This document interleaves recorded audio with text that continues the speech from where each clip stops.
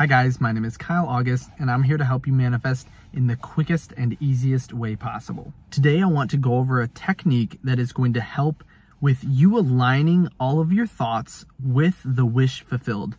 Because obviously the wish fulfilled state is one of the most, if not the most important thing when it comes to manifestation. We obviously 100% want to feel as if we already have what we desire. And I'm also going to go over an idea I believe Joseph Murphy talks about before, and that is to never finish a negative thought. So whenever you find yourself in essence, thinking upon, worrying about something that is not supporting your belief, I want you to just stop it right in its tracks and just don't finish it. Okay, can you do this? I know it's going to sound way easier. It's going to sound way easier than it actually is. But let's just make the affirmation that thinking positive is easy and effortless for us. But the technique I want to talk about is actually called the double standard method. Now, it kind of sounds, well, when you think of relationships, the double standard makes sense, right? Hopefully everyone understands what a double standard is. So a double standard is that when you act in a certain way, someone else should act in that same way back. So if you act in a positive way in a situation, that same thing should come back. But I'll explain this a little bit more. And it's something I'm telling everyone in all of my coaching sessions because it is so important and I think it is so powerful with aligning your thoughts. So I want you to take a moment and look at those inner thoughts that you are having on a day-to-day basis, right? How is your inner voice talking to yourself? How are you talking to you? Are you very supportive of your goal and your desire? Or are you very self-critical? Are you talking down, saying things like you're just a jerk, you can't do this, you are never going to succeed? And those are just the examples. I'm sure you don't call yourself a jerk. Hopefully you don't, because you're not a jerk. There's no such thing as jerks at all, ever. But I want you to think about how you talk to yourself. And then this is where the method actually comes into play. So I want you to think of those thoughts, and then I'll have a challenge for you guys throughout the week. Think about if you had a friend that was very similar to you and was in a very similar situation. Would you tell them these same things?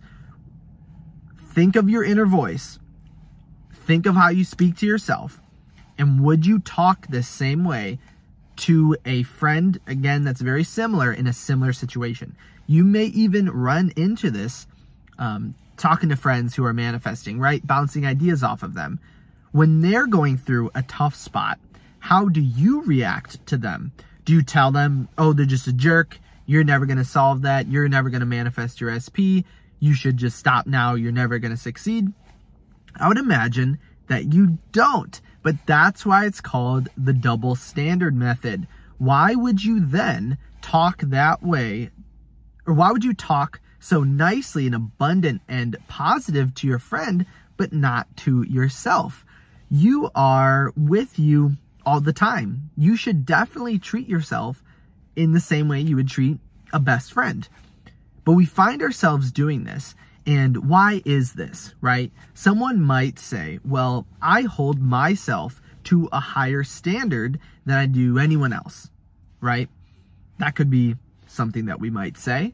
But then I would say, if you're holding yourself up to a standard, wouldn't you also want your very close friend who's very similar to you and in a similar situation to be just as successful?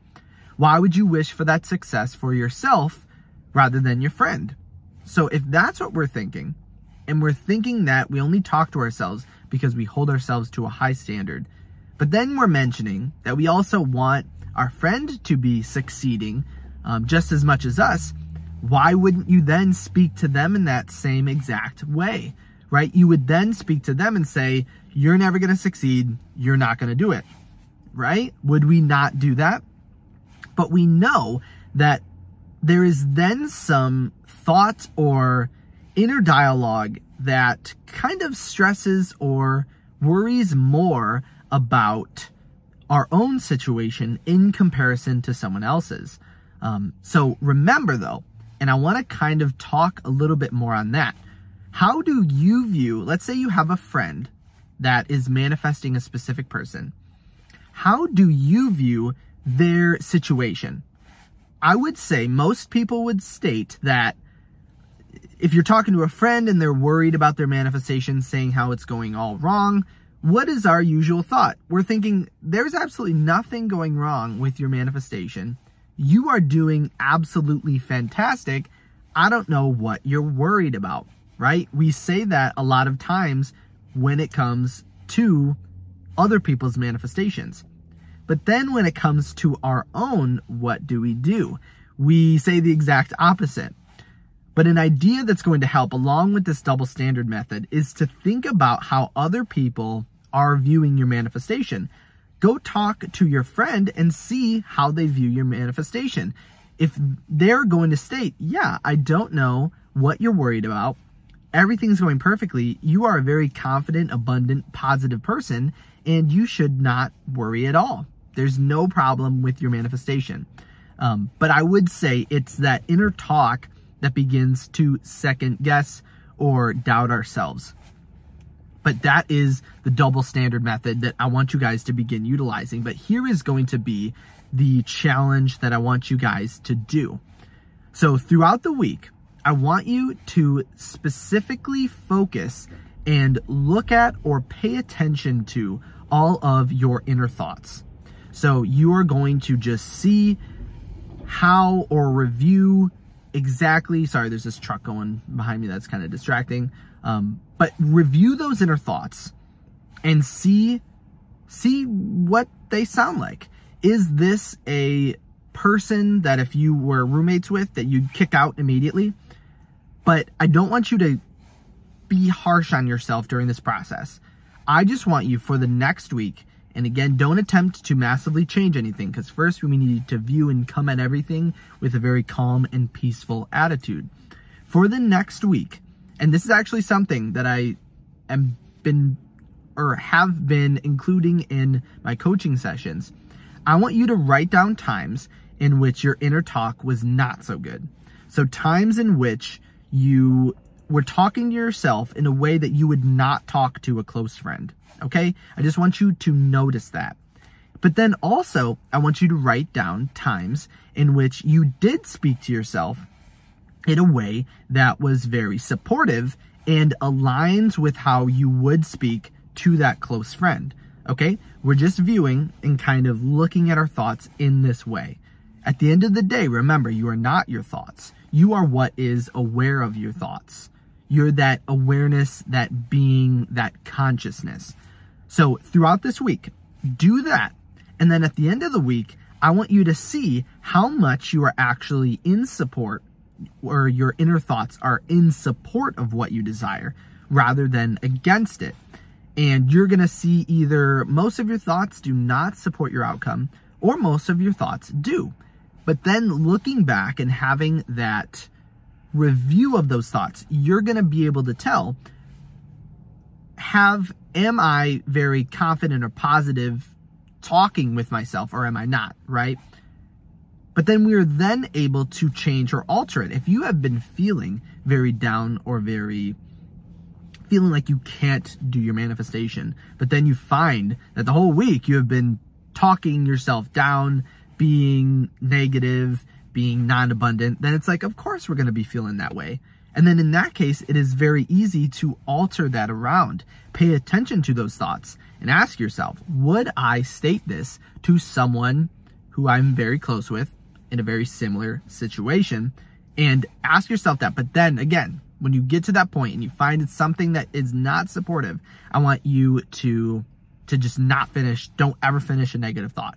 If you start having one, just say, stop yourself right there. Stop yourself in the tracks. You can also, I might have included this as an example before, but you can actually view it in the same way that you would a train. And you can view anxiety in this way as well. When a train starts going, it's going very slow. It's very easy to stop, right? So if we can stop it before it starts going too fast, it's going to be super easy. And this is just an idea that works, again, with all of your anxiety. But then also, when it starts to get going too fast, right? A train that's at full speed takes a couple miles to stop. So the goal is that we want to stop ourselves before we get to that point. Stop the train of anxiety or worry or negativity when it's going slow and when it is very easy to do. And you're going to find that you never end up going full speed and everything aligns perfectly and your inner thoughts begin to change and support exactly what you desire. So if you had any questions on this concept or on this video, leave it down below. Also, you can reach out to me at kyleaugustcoaching.com if you guys wanted one-on-one coaching, but I know you guys are doing absolutely fantastic. Make sure to check out my TikTok, which is Manifestation Man. But with that, again, leave a like on this video if you enjoyed it, but I'll see you guys next time.